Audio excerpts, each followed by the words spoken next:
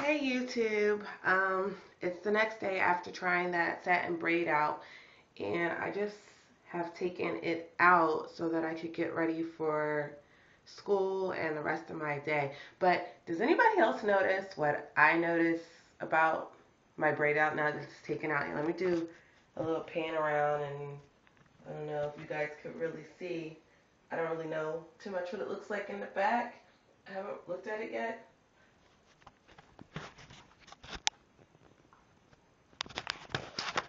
Well, if you haven't noticed what I noticed, it's that, darn it, I hate using the camera phone.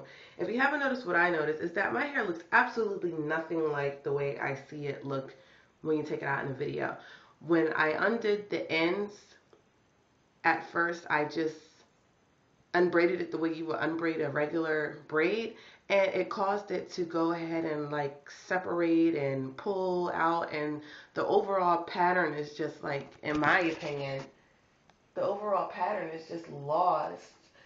So then when I went to the other side, I went ahead and I unraveled it separately. I separated the ribbon from the hair, and it had that nice curl pattern. But by the time I got to the top to unravel the top, it went ahead and separated out the bottom. So it was really kind of pointless.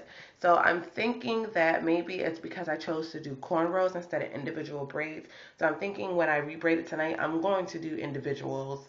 And that means I'm going to have to buy some more ribbon. And I think I need to buy a real satin scarf and make thicker strips. So I'm going to do that today. But I took it out using my grapeseed oil, so I wouldn't break off my ends too bad.